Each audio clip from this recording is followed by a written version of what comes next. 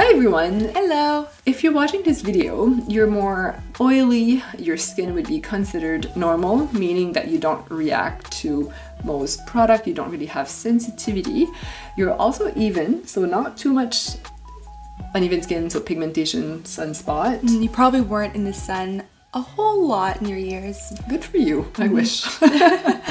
And this skincare needs to be more geared towards prevention, making sure that you don't get too much wrinkle. The one thing that you may be battling, it's overall your skin can have that shininess, and if it's something that does bother you, there's something we can do. I think it's completely normal, but I know some people don't like that shine, so there's something that we can do without stripping your natural oil too much, because in your case that oil is important. Exactly. Yeah, what goes along with that too is some enlarged pores or some blackheads, especially in the T-zone, because that's where you usually produce, more of your oil. Yeah, so that's kind of like the main concern that we're gonna help you deal with. So when it comes to nourishing the skin for people that are more on the oilier, maybe more resistant skin type, I'm a big fan of vitamin C in general. Okay, vitamin C's help. You still need to make sure we have the right one, but I love vitamin C because it does help to even skin tone. It helps build collagen,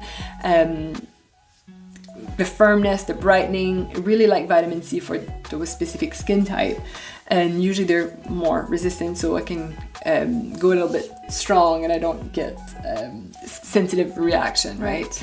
Having a form of vitamin A also really important. Can be a little bit of retinaldehyde. Usually I keep that one for nighttime.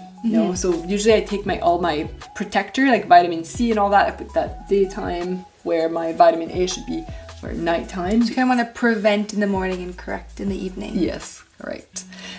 So like I said, all those ingredients are good for your skin, but at the end of the day, you need to protect your skin. Yes, protect your investments, like buying insurance for your car. Exactly.